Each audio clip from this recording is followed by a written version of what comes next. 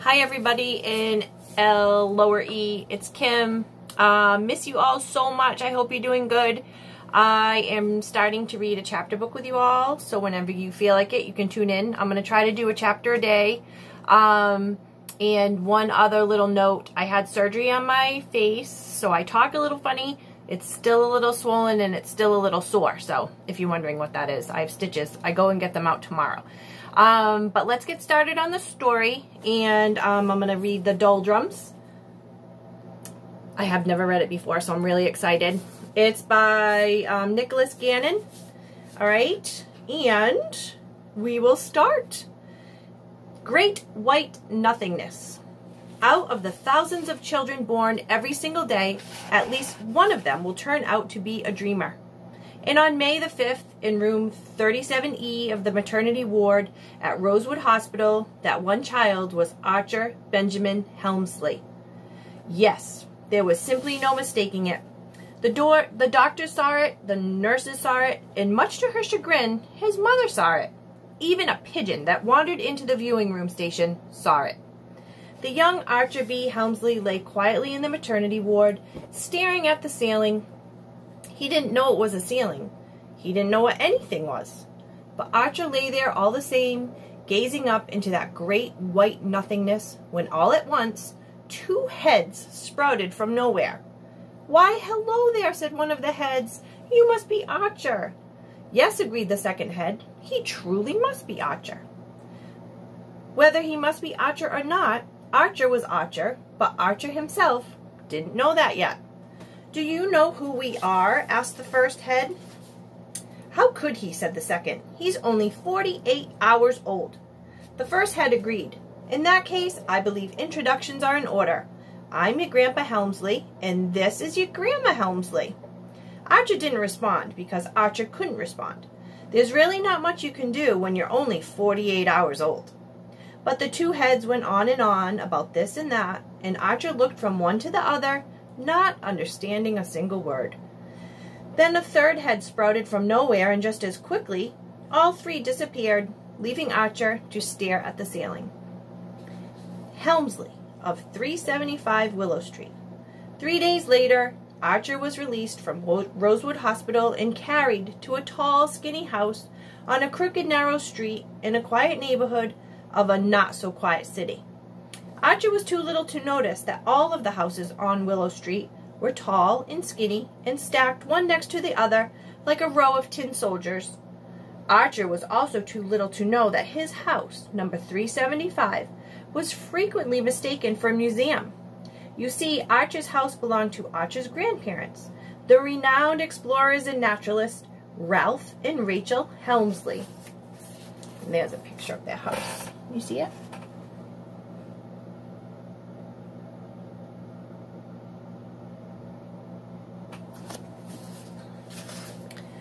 Wandering and wondering.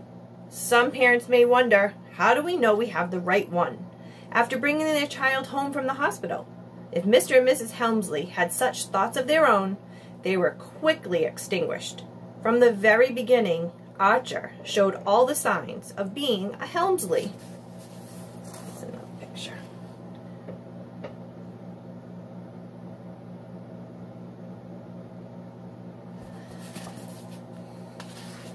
During his early years, Archer had a fairly perfect life. Fortunately, his fairly perfect life didn't last very long. Why is that fortunate?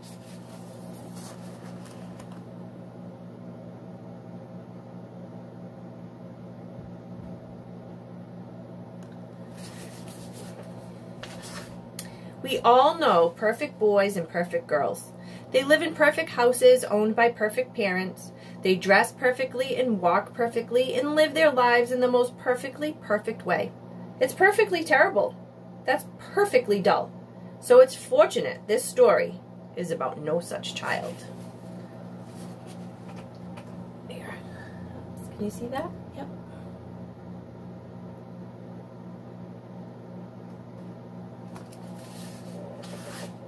This is the story of Archer Benjamin Helmsley. Dun, dun, dun!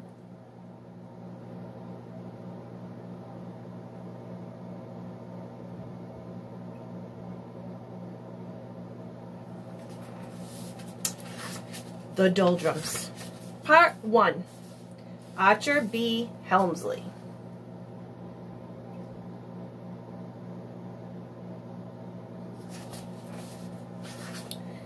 Chapter 1. Helmsley House. Archer didn't have a dog or a cat like many children do, but he did have an ostrich, a badger, and a giraffe. Helmsley House was filled with creatures on all 4 floors and in all of the rooms. They lined the narrow staircases and still narrower halls. They were all stuffed with fluff and couldn't do a thing, but that didn't bother Archer. And because he had no brothers or sisters to speak to, Archer spoke to the animals. "Good morning, Badger," Archer said on his way to the kitchen. "How's the weather?" "I'm sorry to say the rainy autumn continues," the Badger replied. "This moisture does a terrible number on the fur. Just look at this poof." Archer gave the Badger a pat on the head. "I never would have noticed," he lied. The Badger's fur always looked a frightful mess when the humidity was high. Mrs. Helmsley poked her head from the kitchen door. "Who are you speaking to?" she asked. "Oh, no one," said Archer, "just myself." He stepped beneath his mother's frown and into the kitchen. After eating his breakfast of tea with milk and toast with jam, Archer began exploring. He wandered down the first-floor hallway and into the conservatory, a glass room filled with glass cases that stuck out into the back garden, and pressed his face against one that was filled with bizarre jungle insects. "It's good these are dead," he thought. One he was certain would turn his head purple if it latched onto his toe. Another he assumed would dig its way under his skin and decide to start a family deep inside. Very good indeed. Along the walls were more glass cases holding row after row of neatly aligned butterflies. Archer noted these were not of the variety one might take an interest in and chase after. On the contrary, it appeared as though these might take an interest in and chase after you. "Best to avoid these butterflies," he said to the giraffe. "A wise choice, my dear," the giraffe replied. "I shudder every time I look at them." "Do you think we should even call them butterflies?" he asked. "Perhaps a name like shutterflies would be more accurate," said the giraffe. Archer grinned. "Yes, these are definitely shutterflies." He turned to leave, but nearly hit the ceiling when he discovered his mother standing behind him. Her hands were holding her hips in place. "Who are you speaking to?" she insisted. "Oh, no one," he replied. "Just myself." Archer slipped beneath her furrowed brow and continued on his way. Arthur's mother, Helen E. Helmsley, hosted frequent dinner parties at Helmsley House. The guests of these events were always eager to see the home that belonged to the renowned explorer. Archer, on the other hand, was never excited to see the guests. "It's going to be a big one tonight," he thought, consoling the ostrich with a pat on the back. "Don't touch me," snapped the ostrich. "I told you not to come near me with those filthy hands." Archer apologized and slowly backed away. The ostrich was like that sometimes. It's often the case that adults look at children as if they were nothing more than bizarre museum exhibits. For a boy like Archer in a house like this treatment was worse, much worse. So on these nights he tried his best, often with little success, to escape upstairs. "Archer," said Mrs. Helmsley, just as he put his foot on the stair, "I would like to introduce you to Mr. Glockenspiel. He owns an award-winning ballpoint pen factory in Germany." Arthur turned and approached this well-whiskered man. "Good evening, Mr. Glob of Seal," he said. Mrs. Glockenspiel frowned. Mrs. Helmsley tried his best not to laugh. Mrs. Helmsley found the task much simpler. "It's Glockenspiel," she insisted. "Glockenspiel." "That is correct," huffed the Glob of Seal. Archer was glad this man's name was not Glob of Seal. You wouldn't go very far with a name like that. "I'm sorry, Mr. Glockenspiel," he said. Mr. Helmsley nearly burst. Mrs. Helmsley grabbed Archer's arm. She ushered him away from the Glob of Seal and assigned him the task of carrying a tray of cucumbers around to the guests. "Just smile and nod," she said, her hazel eyes looking terribly grave. "There's no need to say another word tonight." This is what he looks like.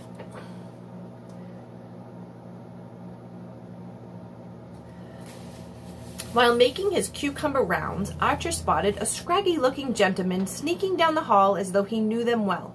Archer was curious and followed and watched as the man stumbled into an empty room.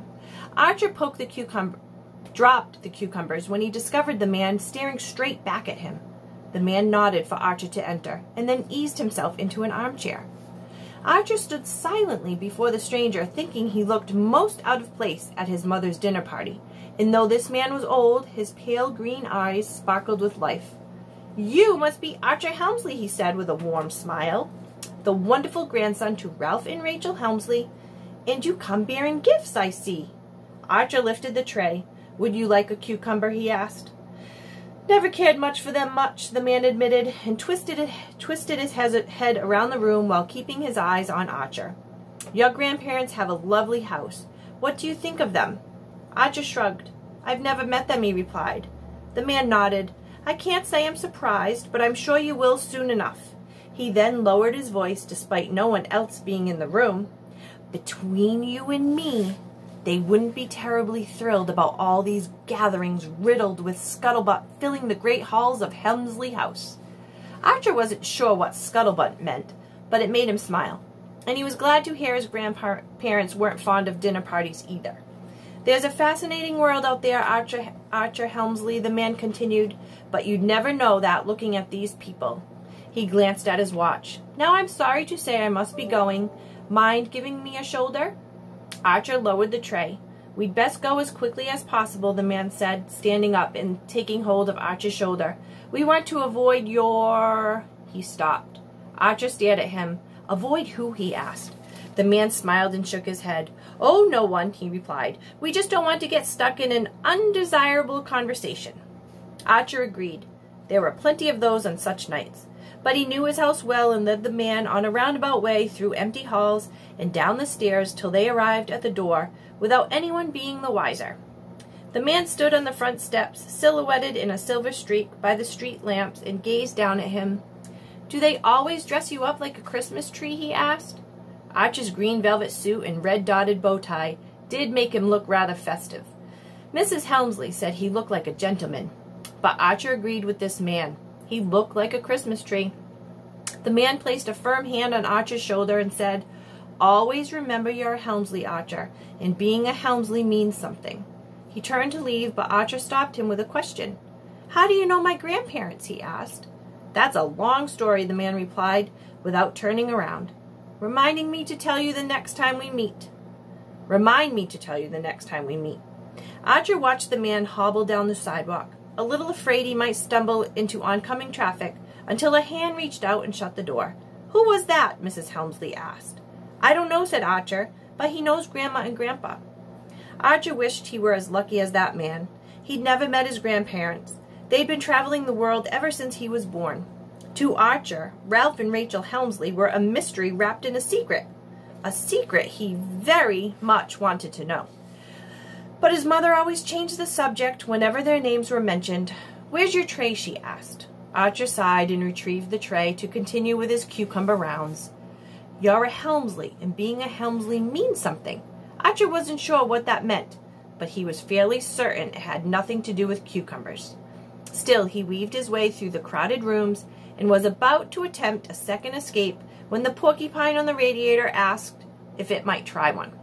"Yes," said Archer, "but not in front of these people." He took the creature into the empty dining room.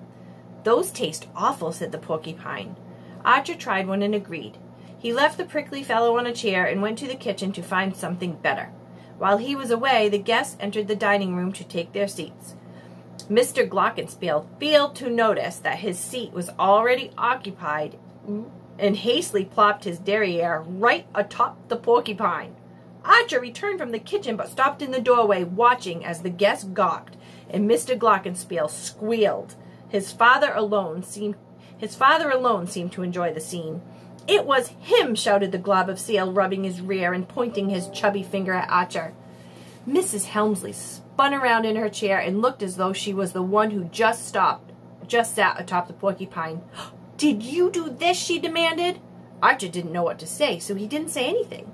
It was no secret to him that little he did pleased his mother, and he knew she wasn't as fond of the house as he was, but Mrs. Helmsley wasn't a Helmsley by blood, and that's often how it goes. Things were different with his father. Archer's father, Richard B. Helmsley, was a lawyer. Archer didn't know much about lawyers, and to be honest, he wasn't interested. What did interest him were the secret trips he and his father took. These began when Archer was 7 years old, and they had to be done in secret because his mother wouldn't like the idea. Psst, Mr. Hemsley had whispered one day. Hello, blurted Archer. Shh, shushed his father. Why are we whispering? Whispered Archer. No time to explain. Follow me. Archer followed his father out the front door and down the sidewalk. Where are we going? He asked. Mr. Helmsley had led him to Rosewood Park, which was more like a dark and unruly forest. Its winding walkways quickly vanished, but straight ahead, rising high above the thick canopy and glowing a brilliant orange, loomed the Rosewood Museum towers. Archer thought the museum was ancient, built with flourishes of terracotta and capped with a moldy green roof. The front gardens were in need of some attention, but he liked the weathered majesty of it all. Once outside, he followed his father down countless corridors filled with countless oddities and listened to stories of how his father almost became the greatest explorer of countless places. And then I almost became the world's greatest explorer of Egypt, said Mr. Helmsley as they approached a sarcophagus belonging to the late pharaoh. Archer admired his father and liked his stories, but knew he was a lawyer. Why didn't you actually do it? He asked. Mr. Helmsley stuck his hands into his blazer pockets. It was a simple question, but adults often complicate simplicity. And as with his mother when he asked about his grandparents, Mr. Helmsley always changed the subject when Archer asked this. Did you know this gaudy little fellow was one of the youngest pharaohs to ever rule Egypt? He said, discreetly reading from a museum guide. Tappy here was only 13 years old when he became king. After glancing over Tappy, Archer decided it was for the best there weren't many 13-year-old kings. He looks depressed. I think that's just the eyeliner, said Mr. Helmsley. He licked a finger and reached for the sarcophagus. No touching, said a security guard. Sorry, said Mr. Helmsley. Did he want to become a king? Asked Archer. His father wasn't sure. He only ruled for 2 years before he died. Archer was taken aback. Well, I don't think he wanted to become king then, he said, and stepped away from Tappencuse.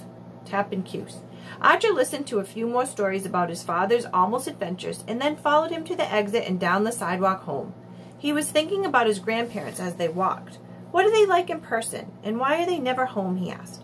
And when am I going to meet them? You met them when you were little, Mr. Helmsley said. Archer doubted this. He had no memory of it. As they climbed the steps back to Helmsley House, Archer spotted a package, leaning it against the door. It was wrapped in brown paper and tied with red string and addressed to him. Archer quickly scooped it up. What's that? Mr. Helmsley asked. What's what? Said Archer, hiding it behind his back. It's nothing. It doesn't look like nothing. At that moment, their neighbor, Mr. Glubb, stepped out of his house and called to Mr. Helmsley. Haven't seen you in a while. Mr. Helmsley waved and went back down the steps to speak with him, and Archer slipped inside and up to his room. Archer stepped into his closet, turned on the light, and pushed aside his clothes hangers to reveal an entire bookshelf brimming with packages. All of these were from his grandparents, and he kept them a secret because his grandfather suggested it in his letter, but also because he liked having a secret to keep. He sat down on the floor and pulled the red string and tore back the paper. And it said, Archer B. Helmsley, 375 Willow Street, the 15th of October. Archer, this is a little odd, but we thought you might like it. A ship's captain gave it to us. He was the only one who knew how to get us to an island mountain the locals referred to as Death Mountain. It was a tiny mountain, really, shot straight up out of the water and was spotted with trees. It was more beautiful than its name made you think. Enclosed is a glass eye. His glass eye. He only had one eye. The captain did, but that didn't bother him. He gave it to us on the return so we wouldn't forget seeing the mountain. Yours truly, Ralph and Rachel Helmsley. Archer looked at the glass eye. The glass eye looked back at Archer. He picked it up and held it to his own, thinking he might be able to see the mountain, but all he saw was the back of a glass eye. Archer longed to meet his grandparents, and judging from their letters and house, they must be magnificent people. But when would they return? Soon, he hoped. There's the eye. See the eyeball? Ooh. He was growing bored with his quiet life on Willow Street. More than anything, he wanted to embark on an expedition with them. An adventure, an unusual and strange adventure, like being carried by a pelican to the edge of the world with a pocket full of pebbles, where he could skip his stones from the great height and watch as they careened into darkness. Mrs. Helmsley had different ideas. Whenever the question was raised of what Archer wished to be, she would answer before he could. He wants to be a respectable lawyer like his father, she would say. Archer used to argue this, but realized it wasn't worth it. He could never win an argument with his mother, and for this he didn't have to. All he had to do was wait for his grandparents to return, and they would set things straight. On the morning of his 9th birthday, Archer opened the front door, hoping to discover a new package bearing his name, but instead discovered a newspaper bearing the names of his grandparents. And this is the newspaper article that I'll read. It says the Doldrums Press. Explorers vanish in Arctic waters. The renowned explorers Ralph and Rachel Helmsley embark on an expedition to Antarctica with the intention of documenting the relational habits of penguins. During their voyage south, Ralph spotted an iceberg hosting 2 separate colonies of penguins. "We must get closer," he said. "I'm getting on that iceberg." The captain directed the ship as close as was safe, and the deck crew lowered a dinghy into the water. Ralph and Rachel steered the dinghy toward the mighty chunk of ice and climbed on top. During their investigation atop the iceberg, the skies clouded overhead and snow began falling. Ralph Helmsley said they would return to the ship in 1 hour, but after 2, there was still no sign of them. The captain watched a quiet haze descend over the iceberg. He blew the horn a number of times, hoping to guide them back, but the Helmsleys did not return. The captain sounded the alarm. As quickly as was possible, crew members assembled into a search party. They attached a security line to the ship and lowered a second dinghy into the water. Their search was long, and the iceberg was massive. They did not find the Helmsleys. All they found was a penguin and a Ralph Helmsley cap. After returning to the ship, the captain cut the engines. "All eyes on deck," he shouted, and the crew stood at the railing and scanned the hazy silhouette of the iceberg in silence, hoping to see or hear something, but all they heard were the waves below. The weather worsened and the iceberg vanished. The crew gave up. Out of options, the captain started the engines and the Helmsley were left stranded. While there is no proof to suggest they are dead, it doesn't look good. Audrey Glubb, Editor-in-Chief. Archer stood in quiet disbelief, barefoot on the doorsteps. Did penguins eat my grandparents, he wondered. Is that even possible? He slammed the door and ran to the kitchen.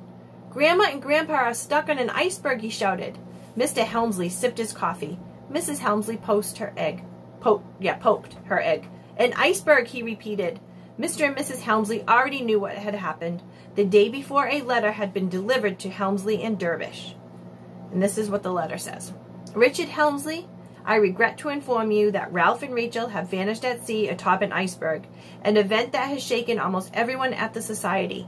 We hope for the best and will keep you informed of any developments. Sad regards, Herbert P. Birthwhistle, the Society President." But they had mentioned nothing of this to Archer. Within the hour of the newspapers hitting the doorstep, reporters swooped in from all directions to that tall, skinny house on Willow Street. They held cameras and notepads and shouted questions at Mr. and Mrs. Helmsley, who stood in the doorway. Archer watched the chaos from the roof. It was the worst birthday Archer could remember. He stared blankly at his vanilla cake, which bore an unfortunate resemblance to an iceberg, while listening to his parents argue in the hallway. "Don't pretend you don't know he takes after," his mother said. "You're overreacting," his father replied. "It's for his own good." Archer didn't know what that was about, but he would soon find out. All at once, the secret trips with his father came to an abrupt end. He received no more packages tied with red string, and things only got worse from there. There was no further news on Ralph and Rachel Helmsley. With time, the reporters lost interest in the story, and a quiet haze settled over Archer's tall, skinny house on crooked, narrow Willow Street. That's it. Chapter 1 is done. I will continue tomorrow with Chapter 2.